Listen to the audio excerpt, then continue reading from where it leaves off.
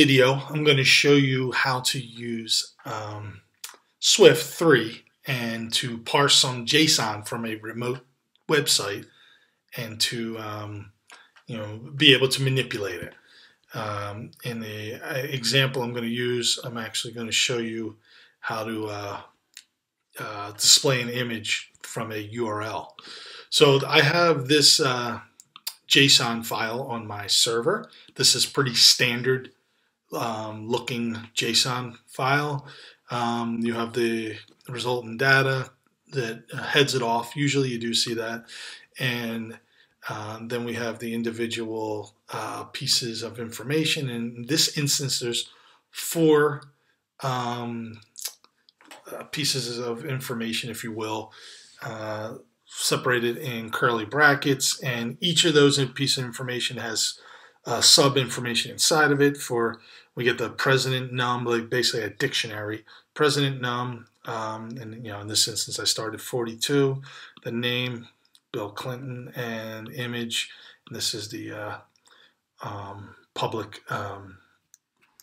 image of Clinton from Wikimedia, and I do it for Bush, Obama, and Trump. And so just a small bit of information, but it's the same process no matter how much information. So let me go over the code. What I have going on here is this is going to be where we're going to hold that information, this variable called JSON. I have a button and an image that I display to the screen just for purposes of showing you how you could use this information, right? In the view did load, we just display our button to the screen. We create an image, but we don't show it until I click the button. This is the when the button is clicked, we will go and call the next download method, which I'll show you in a little bit. So here's the URL to our JSON file, and now here's our method that does all the work for the determining deserializing your JSON object, and that is called in the view did load. So that gets called first. And so what we do is we go down, we take a look at the URL and prepare it to use in a URL session. This is really what kind of calls to the web and is returned with this data variable. That's the important one that we're going to use. And this line here is we use the built-in function from Xcode called JSON Serialization. And we have the data variable right there, and that basically processes the JSON and saves it to our object that we created, the first line right here, right? And so we have that, and then we need to be able to manipulate it. And so I save everything to this my data variable, and I get this integer here called me count, just to save how many objects there are within that. And I remember there were 4, and so I actually subtract 1 so that I can use it in a for loop, because remember it's 0 base, so it's 0, 1, 2, 3.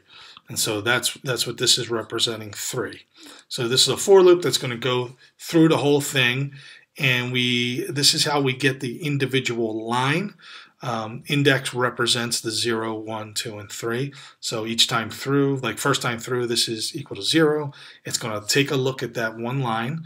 And then this is how we can individually look at the pieces of information within that line. And remember what I said before, there's 3 bits of information: name, president num, and image. And so you can treat that like a dictionary at that point. Just if you put the name in there, it will print the name associated with it right here, right? And so when I run this, you'll see it'll print to the screen each of the lines of the JSON object.